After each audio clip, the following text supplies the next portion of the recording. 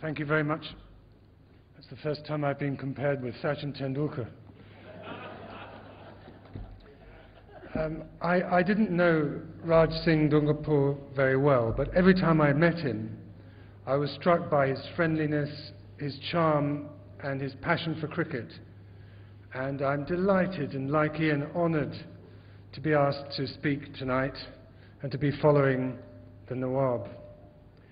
My wife and I were both hoping to meet Tiger here, and it's so very sad that he died at what seems to me, from my vantage point, a very young age of 70. I don't think he would have known this, but we played against each other once when we were both in our teens, our mid or early teens, because during August in England I played for a village team that went round the other villages, often very picturesque villages, and once we played at Wisborough Green, and the already distinguished Winchester schoolboy turned out for them in the summer holidays.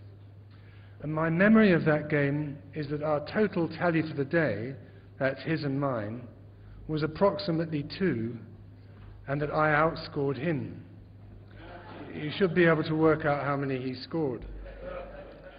But very soon after that, Pataudi was spoken about in awe by people in England, I mean by professional cricketers in England, as a 19, 20-year-old Oxford and Sussex player, as the most brilliant young batsman they'd seen. And of course then he had the tragic accident, and as you've heard, this was followed by a courageous and extraordinary career. And so I would say he was known for his courage and his integrity, and his death is a tragic loss. Well, I wondered what to talk about tonight to you, and I thought that the most important issue in cricket at the moment is cheating. Not so much ordinary cheating, but the form of cheating that threatens the whole fabric of the game. Of course, I refer to match fixing and spot fixing. My own career, which finished in 1982, took place in a different epoch. I was never invited to throw a match or an innings, and indeed I found it all too easy to get out without trying to. And nor did I ever hear of matches being fixed. In this respect, our generation, Ian's, Bishan's, mine, were innocent. We were like the children in the Garden of Eden before the fall. People occasionally gesture to the notorious bet placed by Dennis Lillee and Rod Marsh on England to win the Headingley Test in 1981. But the laying of that bet had nothing whatever to do with match fixing. Rather, it was an opportunistic flutter by two inveterate tipsters when the odds offered in a two-horse race of 500 to 1 seemed to them absurd, despite the fact that by this time one of the horses, the English one, was lame, out of wind and several miles behind the other. But the Australian horse managed not to win the match, in fact to lose it, and I think they won a few £1,000s.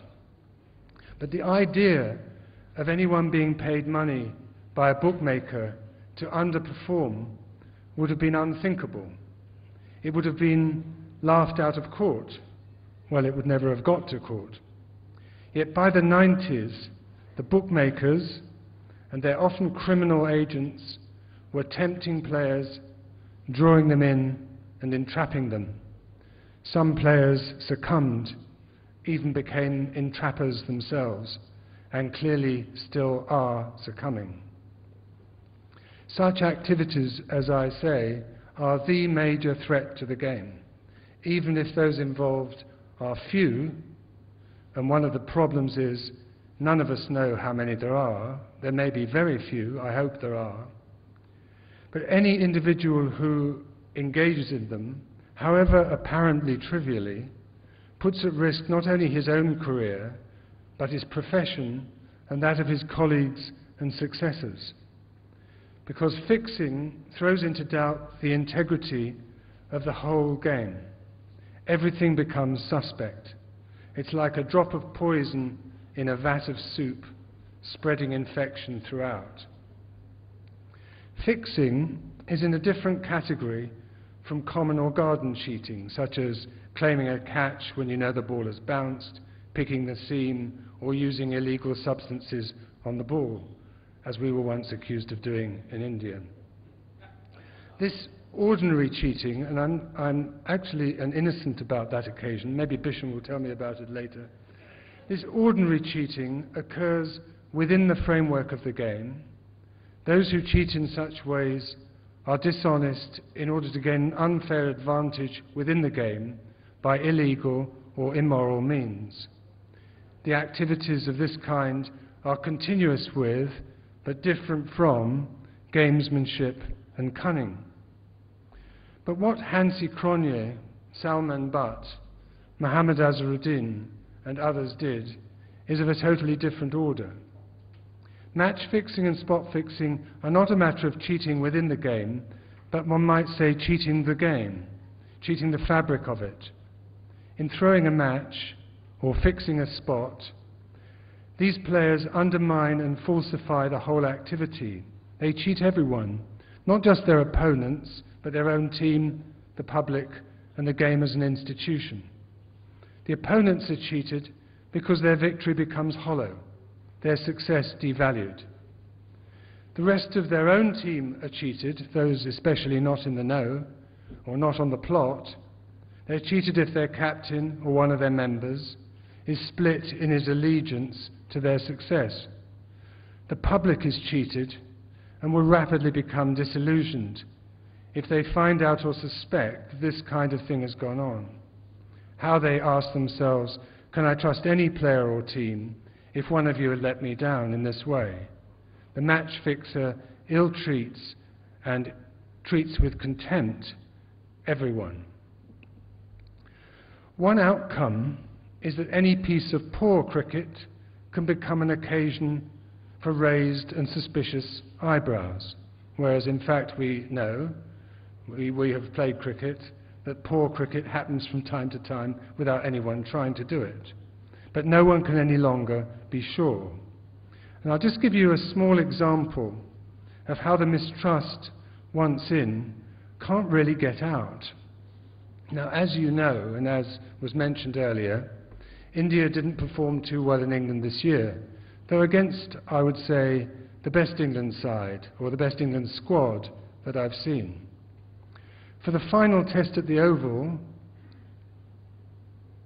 in the middle of August, with India 3-0 down, R.P. Singh was brought in. Now, I gather that he'd last played in a first-class match in January, and his first over to the two English left-handers included 5 balls down the leg side at a very gentle medium pace. Only 1 ball was anywhere near a good length or a line. A distinguished commentator made the following passing remark, a sort of throwaway remark. He said, anyone betting on balls down the leg side in the first over might have made some money. Now, as you'll appreciate, this was an almost explicit reference to the spot-fixing scandal of a year before, at Lord's, when Mohammed Amir had bowled a wide down the leg side, first ball of the England innings, and later his 2 notorious no balls. For such reasons, people guilty of this kind of corruption should expect severe penalties, and I support the call for strong action against them, as well as every possible initiative of prevention, including a range of educational measures, including ongoing mentoring of players. Players, agents and others also need to know that there's a fair chance of detection. Whistleblowing should become an absolute duty on everyone in the game. At the same time, we need also to recognize that the pressure put on a young player by criminal bookies and their agents and by corrupt teammates can be appalling. As a result, some of those involved might need to be treated with compassion, especially if they admit their guilt and are willing to be enlisted in the battle against corruption. Deterrent and retributive justice needs to be tempered with mercy, and discrimination is vital in sentencing and punishing. Like all secret organizations recruiting the naive for illegal activities, the criminals linked to gambling draw people in by involving them at first in activity that is in itself of minor importance, just as communist parties and other mafias the world over would use new recruits to run errands, thus exposing them to blackmail and threats. So the bookmakers and their henchmen first lure a cricketer by offering money and or approval for apparently innocuous information such as the nature of the pitch or the fitness of the players in their squads or other kinds of things. As Virgil put it in the Aeneid, it's easy the descent to hell. There's but a short step into criminality. And once in, threats against the player and his family may make it extremely difficult to get out. Thus, I would say, and I don't think the whole story has been told yet or can be told, 18-year-old Mohammed Amir was subject to pressure and was, I believe, uninterested in illegal financial gain, and should, I think, have been and should now be treated much more leniently for his part in Pakistani's corruption than those who inveigled him into it. In the strenuous search for exemplary punishment, there has to be room for giving a misguided young player a second chance. It's impossible from the outside for any of us to have any notion about who might turn out to be guilty. I hear occasional rumours of players from international teams being corrupt, but I have no evidence and no means of knowing what to believe. The revelations that shook the whole world of cricket a decade ago involved a born-again Christian who conducted prayer meetings with his team before matches. When Hansie Cronje, the captain of South Africa, at first denied everything, Ali Bakar, the manager of the South African cricket, who'd worked closely with him for years, backed him, speaking of his unquestionable integrity and honesty. And one thing my work as a psychoanalyst, as well as being in psychoanalysis myself, has impressed on me is that one can never take human appearances for granted. It can sometimes be the case that the larger the front, the larger the behind. In sports-mad South Africa, Cronje's good looks, his excellent play as a batsman and captain, and his apparent decency and honesty made him an ideal icon for the advertisers and for the sport. But he it was who stooped to serial dishonesty, even seducing the most junior players in his team to be his cronies. Cronje was a fascinating example of the splits that occur in so many people. On the outside, and in many of the contexts of his life, he was a decent, loving, honest, and honourable man. But scratch the surface a bit far, and you find this other self, his shadow self, corrupt, dishonest, devious, which even he himself might have been puzzled by. And I think we need to understand that people are often driven by motives and gratifications that occupy a separate place in their minds from that which guides their ordinary better selves. And I'm going to give you an example from Ian McEwan's brilliant novel Solar, which was written in 2010. The main character in this novel is an overweight, alcoholic physicist called Michael Beard. And he arrives back at Heathrow from a trip to Berlin. And during the flight, in the morning, he's drunk champagne, a large gin and tonic, and 3 glasses of Burgundy, and he's eaten everything that business class had to offer for lunch, including 3 bread rolls. All this barely 2 hours after a meaty Germanic breakfast. He's an hour and a half late for the talk that he's about to give for, as the author Riley comments, an unnaturally large fee on climate change at an energy conference at the Savoy, where he's expecting and awaiting yet another lunch.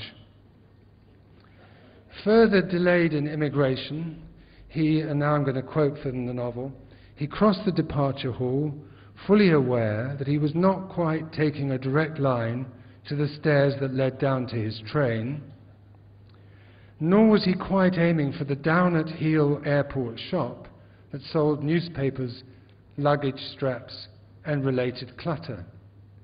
Was he going to be weak and go in there as he always did? He thought not, but his route was bending that way. He was a public intellectual of a sort. He needed to be informed, and it was natural that he should buy a newspaper, however pressed for time. At moments of important decision-making, the author goes on, the mind could be considered as a parliament, a debating chamber. Different factions contended.